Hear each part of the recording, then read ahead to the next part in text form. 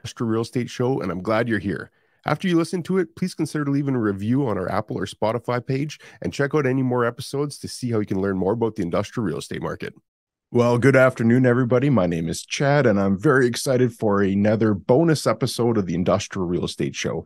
If you've caught any of my previous shows, you know that I love talking about industrial real estate in either a North American or even a global perspective. I don't mention what city I live in. I don't mention what company I work for. I really want this to be a value-add resource as a podcast for anybody interested in the topic. So I try to keep it pretty broad perspective when I can, but I also like bringing in some unique and specialized content every once in a while. And that brings me to this week where I have Dan Foch from Rare Real Estate. He's the director of economic research with the company, and I've been following him on Twitter for quite a long time now. He posts a ton of great and insightful information specifically about the Canadian economy. So I asked him to come on and talk about Canada, and we're going to cover a number of interesting topics on where we are, what we should be watching for, where there could be some opportunities, and where there could be even some areas where we want to be extra careful about. We have a great conversation jumping into a number of these topics, and I'm sure you're going to enjoy learning a little bit more about Canada. Let's get into it. Hey, Daniel, thanks so much for joining me on the call. Yeah, my pleasure. Thanks for having me. Well, I'm a big fan of your work on Twitter and Instagram. You put out a lot of great info. I know you just started as director of economic research at Rare Real Estate. So you've got an invested interest, both probably just from a curiosity standpoint, but also as your job of following the economy and researching what's going on in great detail. So I'd just love to even kickstart it and perhaps set the tone for other questions that I have for you with just your thoughts on where we are currently. We're sitting here near the end of April 2023, following 3 crazy years and probably more crazy years in the future. Where do you put us right now in terms of the economic reality? Yeah, it's tough to say. I think, a lot of people in our industry are really hoping that the recovery portion of everything that's been going on is starting sooner rather than later. So, I think that it's, very different on an asset by asset basis. The residential market seems to be kind of falling back into that seasonal pattern. Prices are up basically from January month over month until this month, April. They'll probably got one more month left of growth. So you're kind of in that spring market, and then, spring market growth. And then you'll probably see a summer market. Prices will kind of decline. And then asset classes on the investment side, I'm probably more entry level investor focused. So, less institutional stuff. So I might be a bit out of touch on some of the larger scale, although I do try and read a lot of the reports. But I think, the industrial and multifamily markets seem to be still incredibly strong. I think the big question is are we seeing market seasonality right now? What are the impacts? The big question is, what are the major headwinds and how are they going to impact the market here? So are we going to see a recession in Canada? Seems pretty likely at this point. How bad is it going to be? And is it going to lead to, emergency rate cuts? I think a lot of people who are cheering on interest rate cuts forget what they're cheering for, which is, a hard landing. But I think, we've been really surprised by the resilience in multifamily and industrial. And a lot of that, I think, and probably you're better to point to it, is, as a result of the onshoring, I think, of a lot of things, as well as just the general growth of the Canadian economy. And then I think a lot of debt programs as well are helpful. Like you've got BDC and Desjardins, some other lenders have really great programs for industrial end users.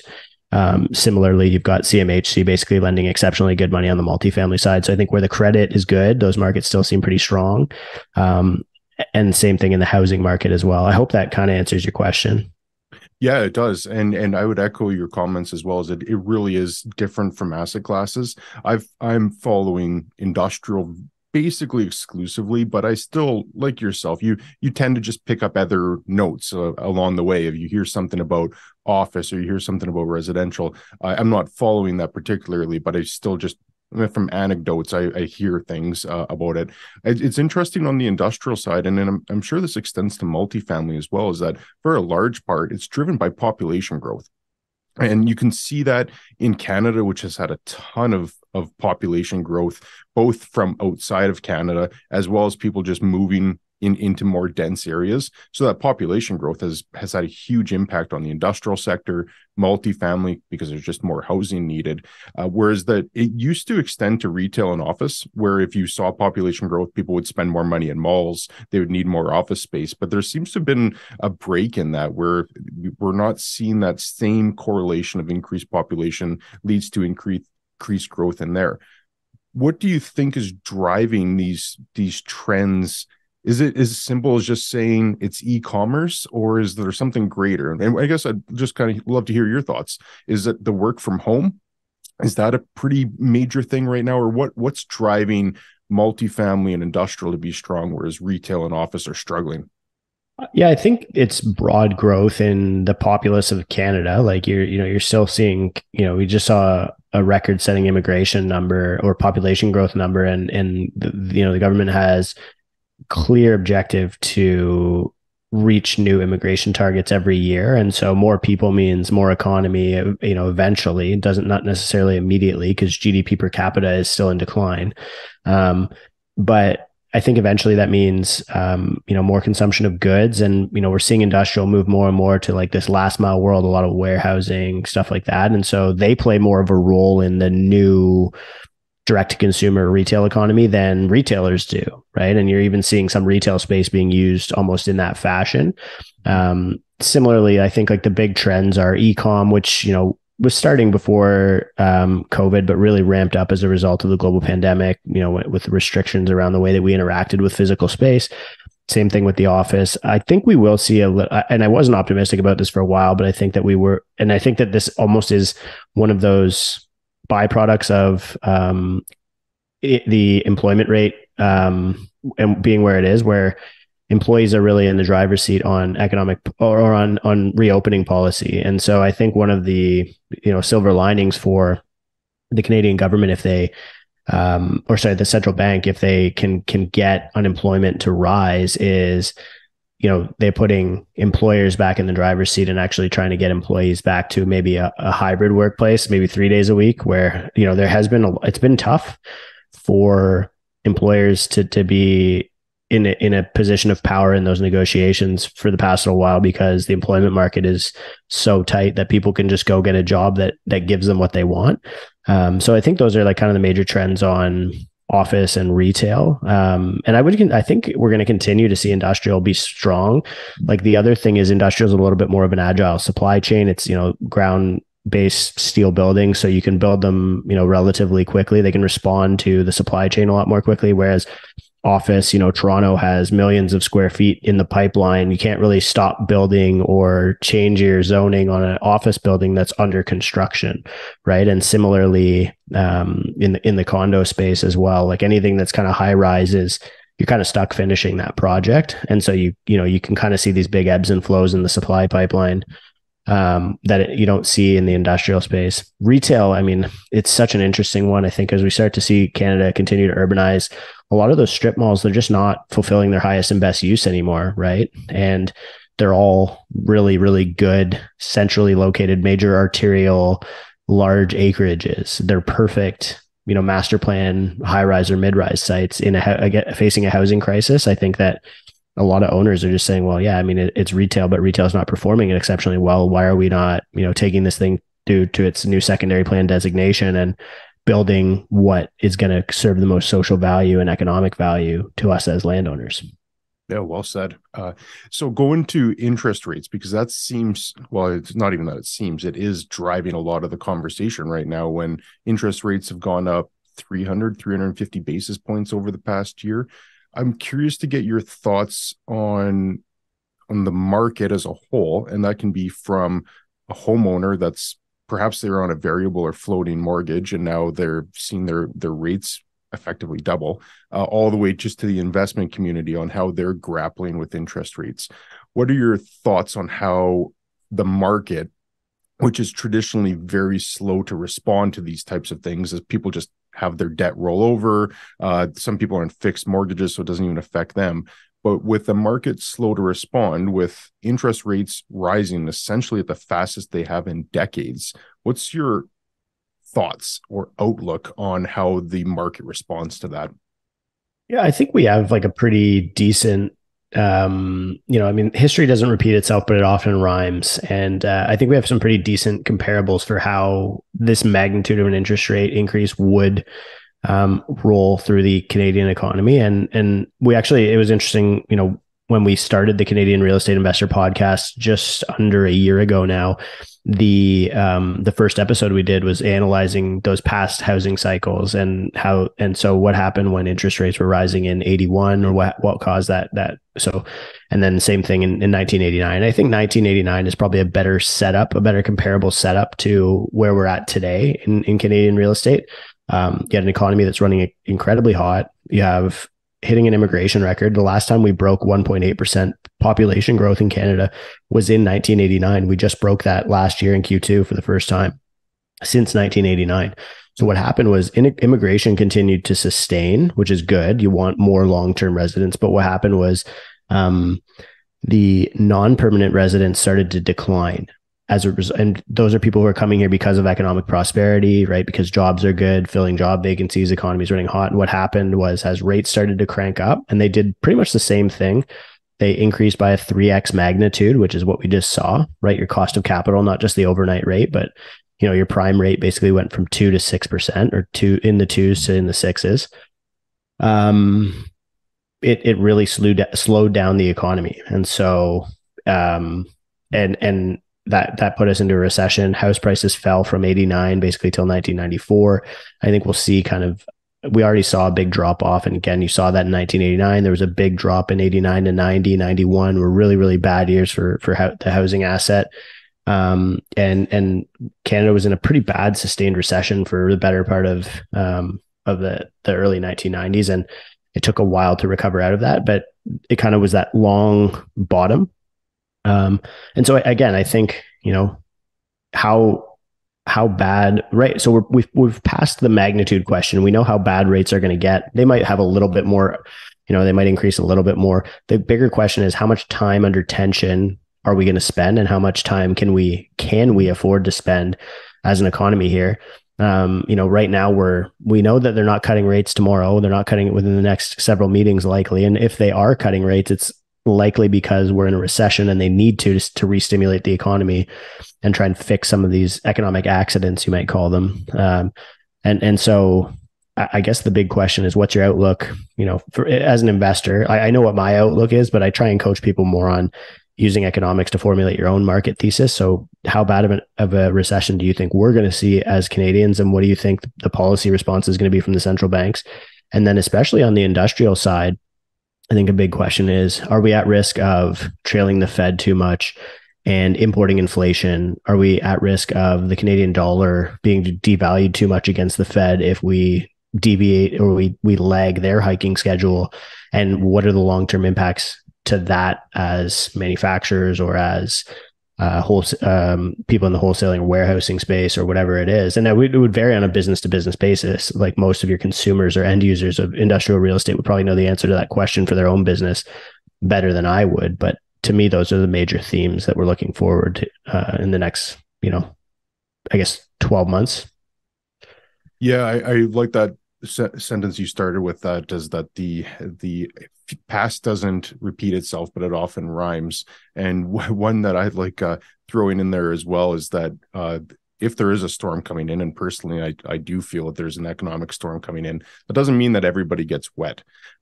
Figuratively speaking, there will be some people that do get wet if they're out there and they don't have the figurative umbrella and they're not prepared for this. It could be a rough go. But I think that there will be other people that weather this just fine, whether they're prepared or whether they just have an action plan or whatever it is. I think that there will be some that do well. On the industrial front, I agree. I think that it will fare reasonably well, if for no other reason than the market is already so hot. Like in Toronto, you guys have sub 1% vacancy rate right now. Like that vacancy rate can go up 500 times, and it's not going to be detrimental from a historical Canadian-wide vacancy rate. So I think that there's still a long way to go before there's pressure there. But there unquestionably will be pressure, and there'll be rain even on that sector as consumers will have to start paring back on their discretionary spending. They'll have to start being more cautious, and that could lead to slowdowns in those. So I think that they probably will affect everybody to some extent. It's just who's got a plan, who's in the best position to get through it, and I guess only time will tell on that. What is your thoughts? Where do you see, when you study this pretty extensively, what do you see happening in the next 6 months? I'll call it rounding out 2023.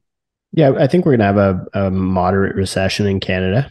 I think that probably the worst is behind us for most asset classes. I think maybe except for, I'm interested to see kind of like, I think you're just starting to see this in the CRE space in the States, some of these like, defaults in the office space, big office landlords. I think that that's going to take a while to come out in the wash, probably a couple of years. And there's big lease turnovers that increase the vulnerability. I think industrial is going to continue to be strong. Multifamily is going to continue to be strong. Both are running at functionally, 0% vacancies, right? Everything vacancy, basically 2%, sub 2% across the country, except for some of the, slightly worse performing markets.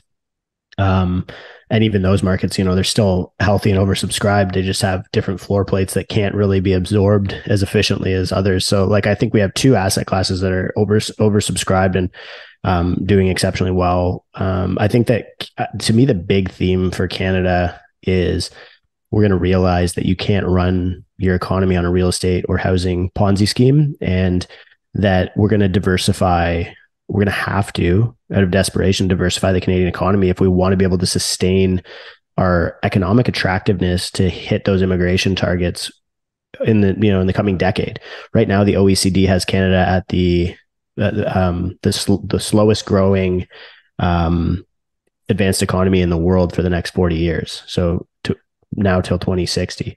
I mean, that's not a good, that's not something you go and brag about. And then what happens as a result of that is if your growth is stagnant and you have more and more people immigrating to the country, there's the same amount of economy or less economy, same pie, more people to eat it. Right. And so what happens is, measured by the dollar, the quality of life starts to decline. And you end up with a kind of a phenomenon where like the US, where this disparity can take place as a result of, policy. And this is why you're starting to hear a lot of economists sounding the alarms a little bit about things like immigration and things like the diversification of the economy. I think as we start to diversify the economy, that to me is the next big theme in Canadian real estate. And that unlocks a lot of new markets. Out where you are, there's a lot of, or rural areas that are, potash and in the prairies, mining, oil, a lot of these things where Canada hasn't really been playing a major role in those things globally, but we do have one of the most resource rich economies in the world. And it's, so I think you're almost evolving geographically into like what would be a stock pickers market, where if you pick the right horse, the right location, you could really outperform the market, beat the market in the coming decades. If my thesis is correct. And I do think that that's kind of like the major theme, but I think moderate recession by the end of the year, rate cuts probably by early next year as a result of this recession, this, the significance or magnitude of the rate cuts will be directly correlated to the severity of the recession. Again, I'm thinking probably moderate recession. I don't think it's going to kill us, but I don't think it's going to be nice. And I think another big theme that you're starting to see is we're kind of almost in like a K-shaped recovery. We're moving more towards a renter's economy. A lot of wealthy people took this economic stimulus and used it as an opportunity to allocate more wealth. So it kind of erased the middle class. It pushed the upper middle class up and the lower middle class down. And you almost have this, the upward mobility that used to exist, that really excited people about participating in the Canadian economy, has really been erased for the most part. And it's very difficult for people to make that jump from the bottom to the top, very much like the US. And I think that these are problems that we're going to start to see policy really pushing to try and solve as we get towards, I think, again, more investment ownership. We're seeing a declining home ownership rate for the past 6 years. So a lot of I think just later cycle capitalistic economies similar to the US or even further along in the cycle would be European economies. Great point. I guess it leads to a question that perhaps doesn't have an answer, but is this solvable? I think I don't know if there's anything that they could do to solve it today, to be honest with you. I mean, like I think that they could have done things. I guess you could reduce the demand side, but I don't see like that would basically mean having a much smaller immigration target. I think like I don't think there's much more demand side solutions that you could have. Um, the other solution would be on the housing side and probably on industrial and other asset classes. Anything that's oversubscribed would be build enough quickly, right?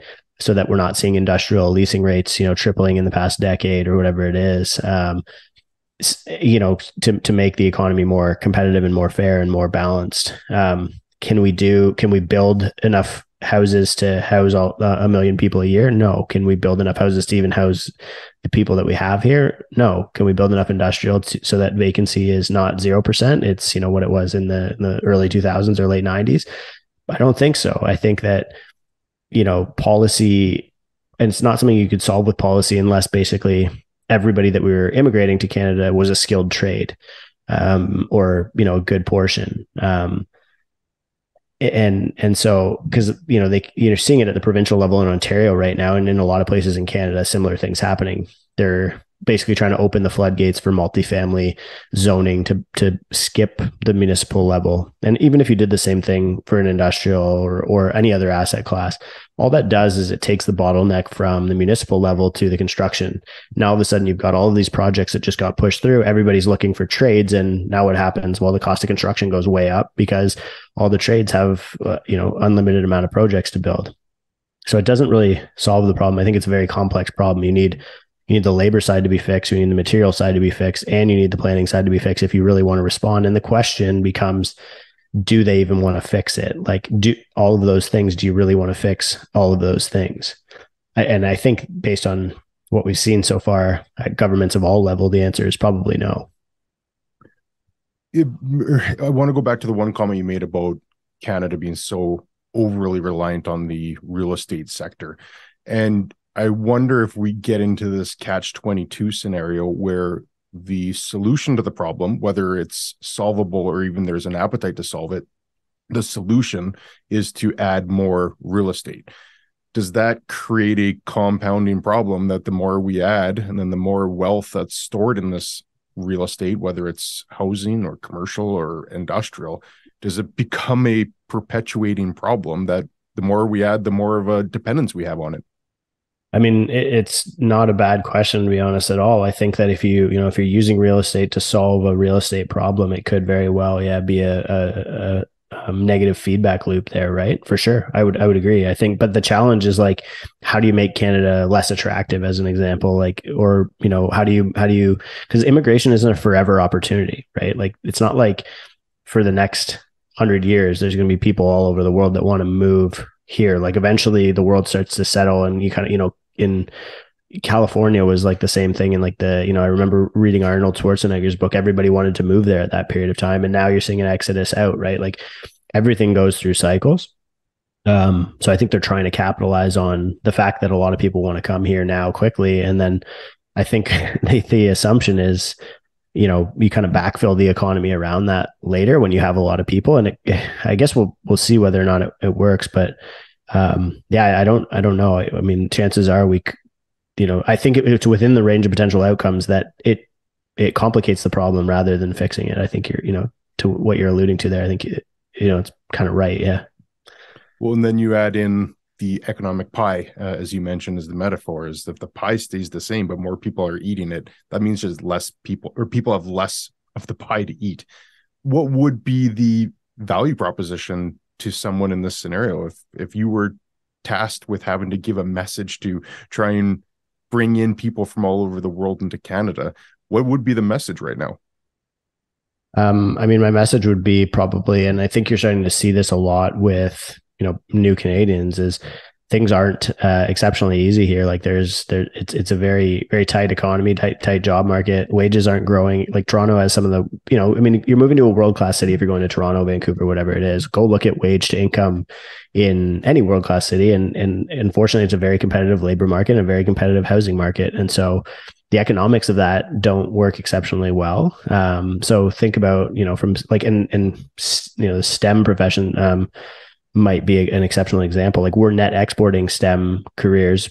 We train some of the best STEM talent in the world, but a lot of them go to Silicon Valley or the US because the wages in Kitchener-Waterloo, where most of them are trained, don't make the economics make sense comparatively. And so, I would just give people I would give them the data and say, go look at wage to income, go look at price to income, go look at price to rent, rent to income, all of these ratios, and just make sure that the economics of things make sense. And maybe consider, and this is where I do think another big trend that's going to start happening in Canada is, we're seeing the majority of immigration coming to major city centers. But then what you see thereafter is provincial outflows. So right now, Ontario is having net provincial outflows, and Alberta, as an example, is having net provincial inflows. They're the biggest benefactor of provincial migration in Alberta. What likely is happening is people come to Toronto because it seems like the most sensible place. They have friends, family there, whatever. They can stay for a little bit, or they rent. Easiest place probably to find a job. And then they say, oh, the economics of this don't work exceptionally well. Maybe I should go find a place where the economics do work. And then they go to another province. They go to a Halifax, they go to a Calgary, they go to a Montreal, they go to a Edmonton, whatever it is, where the economics start to make sense. And people make economic decisions too. Like it's not just firms, it's not, you know what I mean? And they will do that. And I think that that's the theme that we're starting to see. And it really is creating a little bit of this renaissance period for some of these smaller Canadian cities that, Edmonton just broke 1 million people for the first time. Ottawa just broke 1 million people for the first time. Calgary's been seeing tons of benefits, even like a lot of the places, Saskatoon, Regina, seeing a lot of interprovincial migration. The job markets are strong there. Calgary has like 90,000 job vacancies, or Alberta has 90,000 job vacancies. So the job market's just as strong, but the wage to house price index, or the wage to house price, is way better. So people can go there and they can actually achieve the Canadian dream that they want to. They can get home ownership. They can afford to save for retirement. They can give their family a good life. Whereas, the sentiment among young people in the professional space and in the housing market is, if you're in these markets like Toronto and Vancouver, you're very much on a hamster wheel. You're spending everything that you're making. You're not getting ahead. And eventually you just kind of burn out because you don't accomplish what you wanted to in your life, and you stop having that thing to strive for. So that to me is a big, like, kind of something that you can't really see in the data, but it's there, I think, personally. Yeah, I think for anyone that can withstand 6 months of winter, Alberta is a great place to be. Right. For all the reasons you said. It's just those extra 2 or 3 months of winter which seem to grate on people.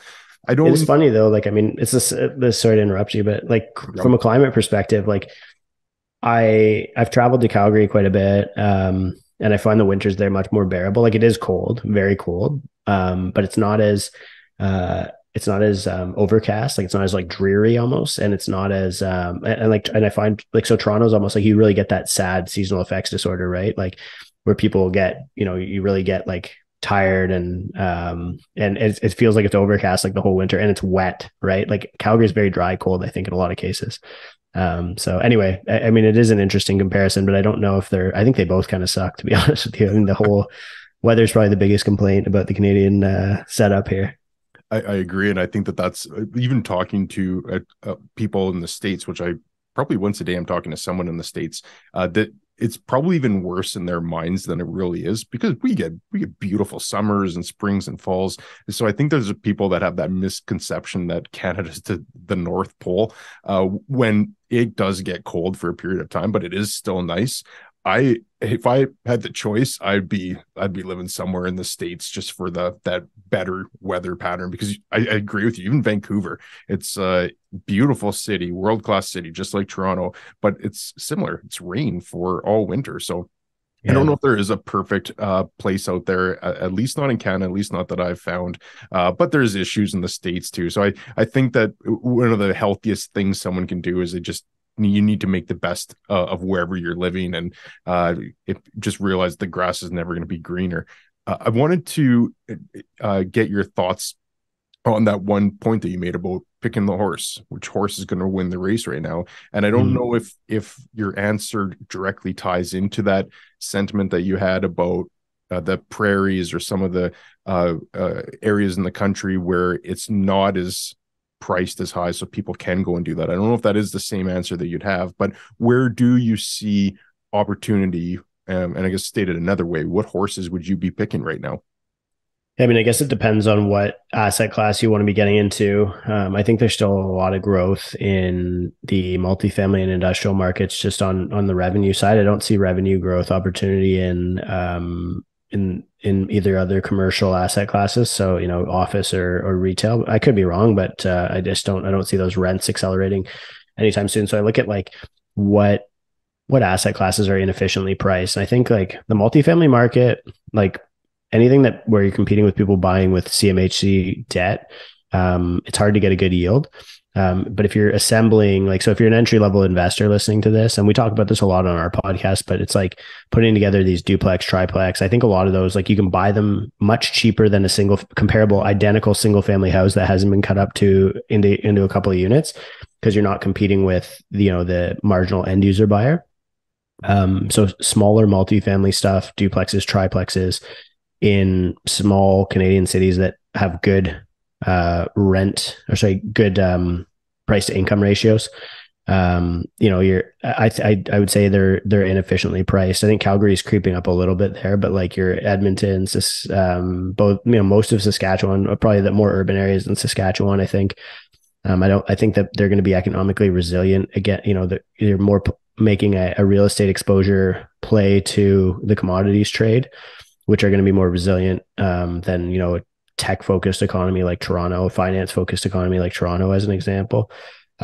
Similarly, like, if you're an Ontario listener, places with exposure to those trades, if we're getting in more, if we're really trying to ramp up exposure to lithium mining, to battery metals, commodity metals, you're looking at Northern Ontario, Quebec, where you can get very inefficiently priced real estate in the industrial space or in the residential space. Northern Ontario, exceptionally the same thing. You can buy below replacement cost. You can buy the same, a duplex for half the price or 30% less than an identical single family house. Your Sudbury's, a couple of places in Quebec that come to mind. So I think trying to get exposure to, at least for me, it's trying to get real estate exposure, and primarily a housing investor. Duplex, triplex, fourplex is mostly our stuff. We are getting into a little bit of the bigger stuff now. But using that as a tool to get exposure to where are all these people who are going to go work in the mines going to live, right? Where's all this, how is all this job growth going to impact the housing market in some of these areas? And a lot of them really do have a lot of capital appreciation or like alpha potential. Because, you're seeing like Kirkland Lake, Ontario, as an example, was a city like that. All the houses just sold instantly because Kirkland Lake, the gold company, increased their workforce but like substantially. So just like little nuances like that, following economic growth, because that's what's going to drive the recovery, regardless of how bad the recession looks. The recovery will be driven by economic growth. Not just real estate growth, not just housing growth. It's not going to be a bunch of people chasing renovations and real estate commissions around for 2 decades like we just did, right? We just learned you can't run an economy that way. Yeah, well said. So you follow a lot of research and you've got your finger on the pulse of these. So a 2-part question for you. Where do you see signs of encouragement that might be coming down the road? And the corollary of that, where do you see things that might keep you up at night for perhaps this being worse than a soft landing? Yeah, I mean, I think oil is, if oil stays tight and it continues to be economical for, Canadian oil and gas to be doing well, then that to me is a sign of strength, and it might actually help us scrape by in, whatever kind of downturn we see globally. I think the financial sectors, I think that's probably a big question mark. Canadian banks, probably the most exposed if you're looking at a kind of a global perspective to what could happen or what is kind of happening with a lot of the US banks. Your regional banks or more niche banks. I don't know if there's a lot of risk there, but I think finance tech seems to be laying off quite a bit. So like asset classes that are heavily exposed to tech and and or multifamily markets that are heavily or like just housing markets that are exposed to tech. I mean, California seems to be like kind of, you know, a pretty good poster child for what you might want to worry about, like heading forward. They kind of just seem to be the canary in the coal mine right now, right? A lot of office buildings in kind of these more, I don't know, like really tech focused, really like socially progressive areas seem to be kind of doing strange things right now. Similarly, housing markets, I think most of the big declines in the US are happening in California. Um, Watching what's happening in places like that and saying, could that happen here? Are we going to see, you know, some Canadian financial institutions suffer as a result of exposure? Yeah, maybe a little bit. I mean, I don't think the Canadian banking system is going down anytime soon. It's globally significant and frankly too big to fail. Like the government will backstop it by all means, but a lot of people just watching what's going to continue to happen with the Canadian housing market. Are interest rates going to push consumers to the edge? And the big question becomes, I mean, you've got credit card delinquencies rising, credit card debt rising, auto delinquencies rising. I mean, all of these things are pointing to a marked slowdown in consumption, yet we haven't seen that actually happen yet. So I think people are still kind of debting by, right? And rather than getting by. And the question is like, when does the next kind of shoe drop? But I don't really know, to be honest. I think that there will be some sort of catalyst. Something's going to break probably sometime soon. And I'm not saying I hope for this, but I don't see an outcome in which we get that soft landing. I think a lot of small things have been breaking, and I think there's probably something, you know, bad that happens, and we're kind of like, oh yeah, we're in a recession now, and then we, you know, it sucks for a bit, and then the big thing to me is, you know, cycles happen for a reason. You can only grow so fast for so long. It's got to break, and then especially for, you know, a younger generation in the real estate profession, like that is our first opportunity for a bull run, right? Like a real from the bottom recovery bull run.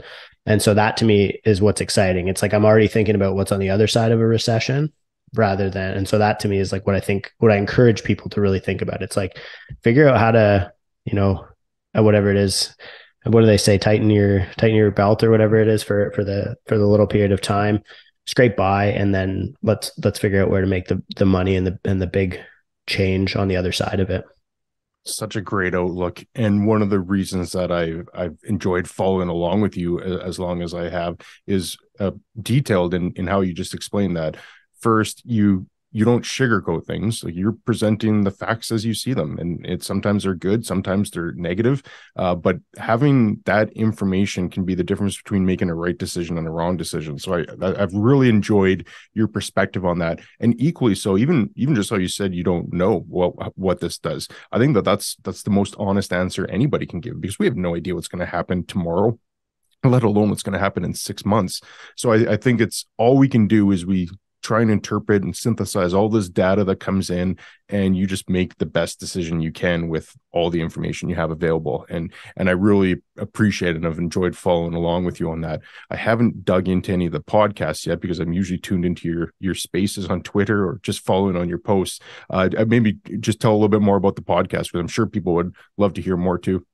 Yeah, sure. So, you know, we run, it's called the Canadian Real Estate Investor Podcast. It's, I think it's the most listened to real estate podcast in Canada. We're typically, you know, in like the top 5 in the investing or business categories on Apple. Really broad market discussion about how to invest in real estate in the Canadian market. So we'll go like as granular as like talking about what a cap rate is, or, you know, how to calculate different return metrics, or, you know, what are the 5 most expensive things to fix as a landlord, you know, in any type of asset class. And then we'll go, you know, we do cover a lot of macro and policy, interest rates. You know, we did one on the monetary policy report today. We do a little bit of interviews, but not a lot. So we just had Chip Wilson on the podcast as an example, the billionaire founder of Lululemon. Talked to him about his industrial portfolio in Vancouver, his office portfolio in Vancouver and Seattle. Yeah, I mean, it's really just like kind of supposed to be really like just full scope real estate investing podcast. And it's kind of got something that appeals to like the very, very beginner all the way to like, you know, we have some big institutional guys who listen to the podcast religiously. So it's been kind of interesting in that respect. Yeah. We just try and create value for as many people who touch and feel real estate investing in Canada as we possibly can. Yeah, well, I'm sure if it's anything like the value that you add on Twitter and Instagram, it's a great product, because I agree with you. I think that as a producer of a podcast myself, and as someone that loves podcasts and just taking in new information, you can tell the difference between someone that does it for some self-serving purpose, whether it's just Right. marketing or brand awareness, versus someone that's genuinely trying to add value. So I'll check that out. I'm a fan of Chip. I don't think I'm wearing any Lululemon right now, but I am a Lululemon fan as well, and so is my wife. So I'll check out that episode for sure. That's probably a neat place to wrap up, but I still do want to just give it one more promotion so that people can get a hold of you on Twitter and Instagram. Can you just share those? And I'll also, when I'm editing this, I'll put up the handles as well. Yeah, for sure. I usually just, because my last name is so unique, I usually just recommend that people Google me, because then it'll kind of just like give you the platform that you're most likely to click on. So Daniel Foch, Foch, but on Instagram it's Daniel Foch. On Twitter it's Daniel_Foch. I couldn't get the proper username there, and then everything else is just Daniel Foch, first name, last name.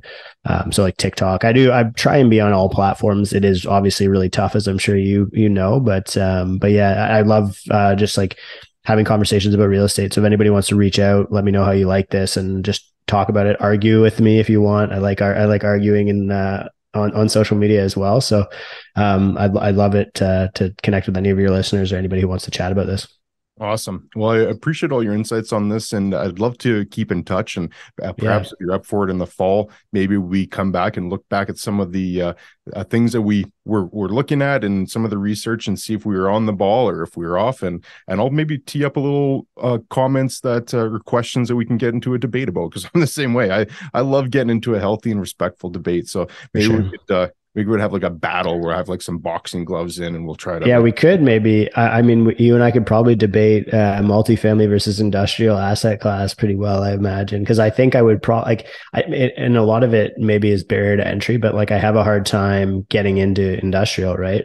But so I've really become a multifamily investor. But I would love to maybe have that debate, which is, you know, the king of the asset class is under 2% vacancy, right?